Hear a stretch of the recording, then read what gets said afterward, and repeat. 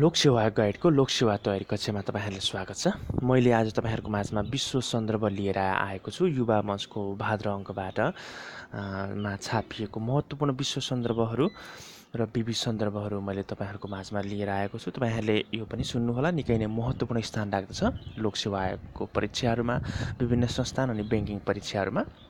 सन् 2018 जुलाईमा जिम्बाब्वेमा सम्पन्न निर्वाचनमा राष्ट्रपति पदमा विजयी उम्मेदवार बन्ने उम्मेदवार को हुन्? इमर्सन मानगाग्वा हुन् है। सन् 2018 जुलाईमा चाहिँ जिम्बाब्वेमा सम्पन्न निर्वाचनमा चाहिँ राष्ट्रपति पदमा विजयी उम्मेदवार चाहिँ इमर्सन मानगाग्वा। सत्तारूढ जिनुपिएफ पार्टीबाट उम्मेदवार रहेका वर्तमान राष्ट्रपति मानगाग्वा पुनः विजयी भएका हुन्। इन्डोनेसियामा दर्जनौं मानिसको ज्यान जाने गरी 7 रेक्टर स्केलको शक्तिशाली भूकम्प कहिले गयो? सन् 2018 अगस्त 5 मा चाहिँ इन्डोनेसियामा चाहिँ दर्जनौं मानिसको ज्यान जाने गरी 7 रेक्टर स्केलको चाहिँ शक्तिशाली भूकम्प गएको छ। इन्डोनेसियाको लम्बक टापु केन्द्रबिन्दु भएर 7 रेक्टर स्केलको भूकम्प चाहिँ गएको हो। हिमालयन इन्साइक्लोपेडिया उपनामबाट चिनिने एलिजाबेथ हली कुन देशका नागरिक हुन्? एलिजाबेथ हली, जुन हिमालयन इन्साइक्लोपेडिया भनेर पनि चिनिन्छ, उनी अमेरिकाका नागरिक हुन्। नेपाल सरकारबाट मानार्थ नागरिकता प्राप्त गरेकी हलीको सम्मान एवं सम्झनामा धौलागिरी हिम श्रृङ्खलाको 6182 मिटर उचाइको एक हिमाललाई चाहिँ पिक हली नामाकरण गरिएको छ। उहाँको बारेमा कुरा गर्नुपर्दाखेरि चाहिँ एलिजाबेथ हलीले चाहिँ जस्तो सगरमाथा आरोही गर्नेहरूको सम्पूर्ण अभिलेखहरू चाहिँ उहाँले राख्नुहुन्थ्यो हैन। जस्तो कुनै कुरामा कोही सगरमाथा चढेको छ कि छैन भन्ने कुरामा शङ्का आयो भने चाहिँ उसकै एलिजाबेथ हलीकै रेकर्डलाई चाहिँ एउटा आधार मानेर त्यहीलाई नै एउटा प्रुफको रूपमा पनि हेर्ने गरिन्थ्यो। हाल विश्वमा अति कम विकसित राष्ट्र कति छन्? हाल विश्वमा अति कम विकसित राष्ट्र चाहिँ 47 वटा रहेका छन्। सन् 2018 जुलाईसम्ममा विश्वमा अति कम विकसित राष्ट्रहरूको सङ्ख्या 47 रहेको।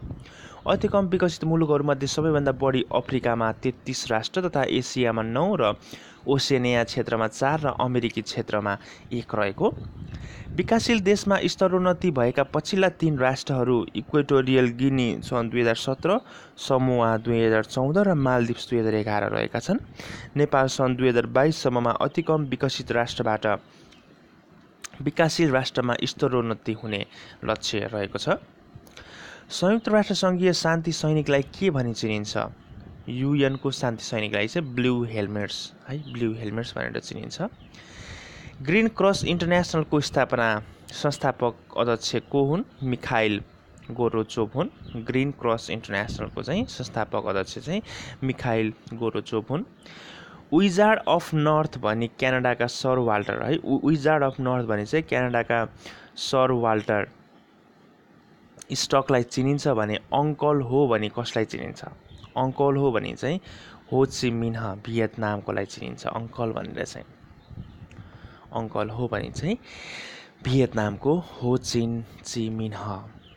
सन् 2018 जुलाई 25 मा पाकिस्तानमा सम्पन्न आम चुनावमा सबैभन्दा ठुलो पार्टी कुन बनेको छ? पाकिस्तान तहरिक ए इन्साफ पार्टी बनेको छ। पाकिस्तानी पूर्व क्रिकेटर इमरान खानको पार्टी पाकिस्तान तहरिक ए इन्साफ सबैभन्दा ठुलो पार्टीको रूपमा उदय भएको छ। देशकै पुरानो पार्टी पिएमएलएन र उसको प्रतिद्वन्दी पिपिपीको निरन्तरतालाई क्रमभङ्ग गर्दै 2 दशक अघि स्थापना भएको पिटिआई सबैभन्दा ठुलो पार्टी बन्न सफल भएको छ। इमरानले सन् 1997 मा पाकिस्तान तहरिक ए इन्साफ पिटिआई नामक पार्टी चाहिँ स्थापना गरेको र चुनावी नतिजासँगै त्यहाँको प्रधानमन्त्रीमा पनि इमरान खान बन्ने पक्का जस्तै भएको छ र भइसक्नु भएको पनि छ। 9 ब्रिक्स सम्मेलन कहिले र कहाँ सम्पन्न भयो? 9 ब्रिक्स सम्मेलन चाहिँ सन् 2017 सेप्टेम्बर 3 देखि 5 सम्म चीनमा चाहिँ सम्पन्न भयो। आफ्नो देशमा रहेको आप्रवासीलाई स्थायी बसोबास पिआरको अनुमति प्रदान गर्ने सम्बन्धी कानुन पारित गर्ने पहिलो खाडी राष्ट्र चाहिँ कतार हो है। आफ्नो देशमा रहेको आप्रवासीहरूलाई चाहिँ स्थायी बसोबास पिआरको अनुमति दिने सम्बन्धी कानुन चाहिँ पारित गर्ने चाहिँ खाडी राष्ट्र चाहिँ कतार हो। विश्व व्यापार सङ्गठन WTO को 11औं सम्मेलन कहिले र कहाँ सम्पन्न भयो? WTO को 11औं सम्मेलन चाहिँ सन् 2017 डिसेम्बर 10 देखि 13 चाहिँ अर्जेन्टिनाको राजधानी ब्युनस आयर्समा चाहिँ सम्पन्न भएको छ। WTOमा हाल 164 राष्ट्र रहेको छ। अर्को रहेको छ विविध सन्दर्भ। विश्व स्तनपान सप्ताह 2018 को मूल नारा के हो? विश्व स्तनपान सप्ताह 2018 को मूल नारा चाहिँ स्तनपान जीवनको आधार भन्ने रहेको छ। विक्रम सम्वत 2075 साउन 16 गते अथवा सन् 2018 अगस्त 1 देखि सुरु भएको विश्व स्तनपान सप्ताहको अवसर पारी स्वास्थ्य सेवा विभागले स्तनपान कक्षको सुरुवात गरेको छ। विभागमा कार्यरत कर्मचारी तथा सेवाग्राहीलाई लक्षित गर्दै स्तनपान कक्षको चाहिँ स्थापना गरिएको हो। चालु आर्थिक वर्ष 75-76 मा देशभर 30 वटा स्तनपान कक्ष स्थापना गर्ने योजना रहेको र स्वास्थ्य तथा जनसाङ्ख्यिक सर्वेक्षण अनुसार नेपालमा पूर्ण स्तनपान गराउने महिला 66% र शिशु जन्मेको 1 घण्टाभित्र स्तनपान गराउने महिला 55% मात्र रहेको छ। आफ्नो वृद्धि नै आफ्नो गुरु हो भन्ने विचार कसको हो? शेक्सपियरको हो। आफ्नो वृद्धि नै आफ्नो गुरु हो भन्ने विचार चाहिँ शेक्सपियरको हो। 5औं अन्तर्राष्ट्रिय नवीकरणीय ऊर्जा प्रविधि विकास सम्मेलनको आयोजना कहिले र कहाँ गरिएको छ? 5औं अन्तर्राष्ट्रिय नवीकरणीय ऊर्जा प्रविधि विकास सम्मेलनको आयोजना चाहिँ सन् 2018 मार्च 29 देखि 31 सम्म काठमाडौँमा गरिएको छ। सम्मेलन मार्फत स्वच्छ ऊर्जा उत्पादन र त्यसको क्षेत्रको विकासका लागि आगामी कार्यदिशा निर्धारणमा सहयोग पुग्ने आयोजकले बताएको।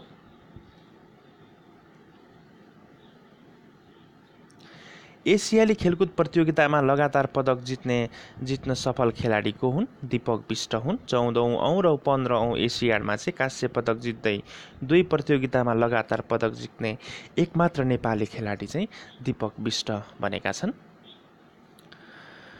18औं एसियाली खेलकुद प्रतियोगिताको आयोजक राष्ट्र कुन हो? 18औं एसियाली खेलकुद प्रतियोगिताको आयोजक राष्ट्र चाहिँ इन्डोनेसिया हो, जुन चाहिँ भर्खरै सम्पन्न भएको छ। नेपालले पहिलो पटक सन् 1951 मा भारतको नयाँ दिल्लीमा सम्पन्न पहिलो एसियन खेलमा सहभागिता जनाएको। नेपालले सन् 1954 दोस्रो एसियाडको फिलिपिन्सको मनिला र 1962 चौथो एसियाडको इन्डोनेसियाको जकार्ता एसियाड बाहेक अन्य सबै संस्करणमा सहभागिता जनाएको। नेपाल सहभागी भएका 8 संस्करणसम्म पदकविहीन रहे पनि 10औं संस्करणमा एकैपटक 8 कांस्य पदक जित्दै इतिहास रचेको थियो। नेपालले कांस्यमा मात्र चित्त बुझाइरहेको समयमा सन् 1998 को बैंकक एसियाड 13औं एसियाडमा चाहिँ पहिलो पटक रजत पदक जित्न सफल भएको सविता राज भण्डारीले नेपाललाई पहिलो रजत दिलाएकी थिइन्। नेपालले पदकमा ठूलो फड्को नमारे पनि व्यक्तिगत स्पर्धामा दीपक बिष्ट 14औं र 15औं एसियाडमा लगातार कांस्य जित्दै 2 प्रतियोगितामा लगातार पदक जित्ने एकमात्र नेपाली खेलाडी बनेको। सन् 2010 मा चीनको ग्वान्जाउमा सम्पन्न 16औं एसियाड र सन् 2014 मा इन्चोङमा सम्पन्न 17औं एसियाडमा नेपाललाई एक कांस्य पदक प्राप्त भएको र 2018 को एसियाडको कुरा गर्नुपर्दाखेरि नेपाललाई पनि प्याराग्लाइडिङतर्फ चाहिँ रजत पद प्राप्त भएको छ। एकमात्र पद प्राप्त भएको छ रजत पद है। यो पालि पनि हात खाली चाहिँ हुन परेन नेपाललाई। आईसीसीले हालै सार्वजनिक गरेको नयाँ वरियता अनुसार टेस्ट क्रिकेटमा पहिलो स्थानमा रहेको खेलाडी को हुन्? भारतका विराट कोहली हुन्। नयाँ वरियता अनुसार अस्ट्रेलियाका पूर्व कप्तान स्टिभ स्मिथलाई पन्छाउँदै कोहली नम्बर 1 मा पुगेको। आईसीसी टेस्ट र्याङ्किङमा दोस्रोदेखि 10औं स्थानसम्म पर्न सफल अन्य खेलाडीहरू क्रमशः स्टिभ स्मिथ अस्ट्रेलिया, जो route England, Kane Williamson New Zealand, David Warner Australia, Cheteshwar Pujara Bharat, Dimuth Karunaratne Sri Lanka, Dinesh चन्डीमल Sri Lanka र डी एल्गर दक्षिण अफ्रिका तथा एइडेन मार्क्रम दक्षिण अफ्रिका रहेको छ। सस्टेनेबल डेभलपमेन्ट सोलुसन्स नेटवर्कद्वारा सार्वजनिक खुसी सम्बन्धी विश्व प्रतिवेदन 2018 अनुसार नेपाल कतिऔं स्थानमा छ? नेपाल 101औं स्थानमा छ है। जुन चाहिँ सस्टेनेबल डेभलपमेन्ट सोलुसन नेटवर्कद्वारा चाहिँ सार्वजनिक खुसी सम्बन्धी विश्व प्रतिवेदनमा चाहिँ 101औं स्थानमा। सो सूचीमा पहिलो स्थानमा रहन सफल राष्ट्र चाहिँ फिनल्यान्ड रहेको छ र नर्वे, डेनमार्क, आइसल्यान्ड र स्विजरल्यान्ड क्रमशः दोस्रोदेखि 5औं स्थानमा रहेको। दक्षिण एसियाली राष्ट्रमा नेपाल तेस्रो, पहिलो स्थानमा पाकिस्तान 75औं र खुसी राष्ट्र बनेको छ। टेलिफोन कललाई इन्टरनेटको माध्यमबाट देशमा भित्र्याउने प्रविधिलाई चाहिँ के भनिन्छ? त्यसलाई VoIP भनिन्छ, भोइस ओभर इन्टरनेट प्रोटोकल भनिन्छ। नेपाली सेना संयुक्त राष्ट्र सङ्घीय शान्ति सेनामा कहिलेदेखि सहभागी हुँदै आएको हो? सन् 1958 देखि चाहिँ सहभागी हुँदै आएको हो। एन्टिरेट्रोभाइरल थेरापी कुन रोगसँग सम्बन्धित छ? एन्टिरेट्रोभाइरल थेरापी चाहिँ एड्ससँग सम्बन्धित रहेको छ। धिमाल भाषाको पहिलो चलचित्र उर्नी हो भने थारू भाषाको पहिलो चलचित्र जितभुज हो। धिमाल भाषाको चाहिँ पहिलो चलचित्र उर्नी हो भने थारू भाषाको चाहिँ पहिलो चलचित्र जितभुज हो। सयौं थुङ्गा फुलका हामी नापाङको राष्ट्रिय गानको सुरुवात कहिलेदेखि भएको? 2064 साउन 18 गतेदेखि सुरु भएको हो। 64 साउन 18। सन् 2018 जुलाईमा घोषणा गरिएको म्याग्सेसे पुरस्कारबाट सम्मानित हुने व्यक्तित्व को हुन्? सन् 2018 को जुलाईमा घोषणा गरिएको म्याग्सेसे पुरस्कारबाट चाहिँ सम्मानित हुने व्यक्तित्व फिलिपिन्सका शान्ति वार्ताकार तथा पूर्व राजदूत होवार्ड डी, कम्बोडियाका योक्च्याङ, पूर्वी टिमोरका मारिया डी लाउड्रेज मार्टिन्स क्रुज र भारतका भरत वाधवानी एवं सोनाम वाङचुक र भियतनामका चाहिँ भिबी होवाङ रहेका छ है। भारतका सोनाम वाङचुक चाहिँ जुन चाहिँ लद्दाखमा रहेर एउटा अपरेसन न्यू होप UONS कार्यक्रम पनि उहाँले सञ्चालन गर्नुभएको थियो। धेरै नै सरकारी परीक्षाहरूमा धेरै नै फेल भएका विद्यार्थीहरूलाई उहाँले त्यो मोटिभेसनको कार्यक्रमहरू, विभिन्न परीक्षा तयारीका कार्यक्रमहरू चाहिँ उहाँले सञ्चालन गर्नुहुन्थ्यो। उहाँ चाहिँ एउटा इन्जिनियर हुनुहुन्छ है जसको बारेमा 3 इडियटमा पनि उहाँकै जीवनीबाट नै जुन आमिर खानले जुन रोल चाहिँ गरेको थियो सोनाम वाङचुककै जीवनबाट। सन् 2018 जुलाईमा शताब्दीकै लामो चन्द्रग्रहण कति अवधिसम्म लागेको थियो? 3 घण्टा 55 मिनट। सन् 2018मा चाहिँ लामो चन्द्रग्रहण है शताब्दीकै। कुल अवधि 3 घण्टा 55 मिनट रहेको उक्त ग्रहण 2074 साउन 11 सन् 2018 जुलाई 28 गते राति 12 बजेर 9 मिनट जाँदा नेपालमा देखिएको थियो। 1 बजेर 15 मिनटमा पुरै ढाकिएको सो ग्रहण 2 बजेर 6 मिनटमा मध्यम हुँदै 4 बजेर 4 मिनट जाँदा पुरै अन्त्य भएको थियो। चन्द्रग्रहणको बेला रातो ग्रहका रूपमा चिनिने मङ्गल ग्रह पनि देखिएको थियो। यो शताब्दीको सबैभन्दा लामो ब्लड मुन विश्वका धेरै भूभागबाट अवलोकन गरिएको थियो। 21औं शताब्दीमा जम्मा 85वटा चन्द्रग्रहण लाग्ने बताइएको छ। विश्व जनसङ्ख्या दिवस कहिले मनाइन्छ? विश्व जनसङ्ख्या दिवस चाहिँ जुलाई 11 तारिकमा मनाइन्छ। 2018 जुलाई 11मा विश्व जनसङ्ख्या दिवस नेपालमा परिवार नियोजन हाम्रो मानव अधिकार भन्ने राष्ट्रिय नाराका साथ मनाइएको। संयुक्त राष्ट्र सङ्घद्वारा तय गरिएको नारा चाहिँ मानव अधिकारका रूपमा परिवार नियोजन, family planning is a human right भन्ने रहेको छ है। नाराहरू याद गर्नुहोस्। नेपालकै आफ्नो नारा चाहिँ परिवार नियोजन हाम्रो मानव अधिकार र family planning is a human right, यो उस्ता उस्तै रहेको छ। यो चाहिँ UN द्वारा तय गरिएको यो चाहिँ नारा रहेको छ। विक्रमसँग 2074 सालको स्वास्थ्य सेवा पुरस्कार कसलाई प्रदान गरियो? 2074 सालको चाहिँ स्वास्थ्य सेवा पुरस्कार चाहिँ झापा शान्ति नगरका चाहिँ अहेब दीपक सापकोटा, एदुकला आयुर्वेद औषध अधलाय धनुषाका कविराज रामछविला यादव र वीर अस्पतालका स्टाफ नर्स उजेली पछाई र जिल्ला अस्पताल सिन्धुलीका डाक्टर सुमित्रा गौतम। पुरस्कार राशि चाहिँ जनै 50,000 रुपैयाँ रहेको छ। नेपालमा पहिलोपटक अन्तर्राष्ट्रिय सिमसार सम्मेलनको आयोजना कहिले गरियो? नेपालमा पहिलोपटक अन्तर्राष्ट्रिय सिमसार सम्मेलनको आयोजना चाहिँ विक्रमसम्म 2069 कार्तिक 22 देखि 23मा गरियो। विभिन्न 13 देशका सिमसार विशेषज्ञहरूको सहभागिता रहेको। नेपाल रग्बी सङ्घले एसियन रग्बीको पूर्ण सदस्यता कहिले प्राप्त गरेको हो?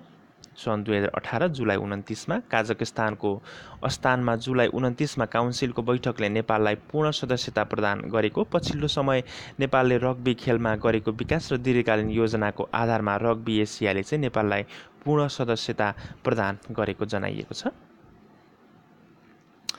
नेपाल पहिलोपल्ट एक दिवसीय अन्तर्राष्ट्रिय क्रिकेट प्रतियोगितामा कहिले सहभागी भयो? नेपाल पहिलोपल्ट चाहिँ एक दिवसीय अन्तर्राष्ट्रिय क्रिकेट प्रतियोगितामा चाहिँ विक्रमसम्म 2075 साउन 16 गते सन् 2018 अगस्त 1मा चाहिँ सहभागी भयो।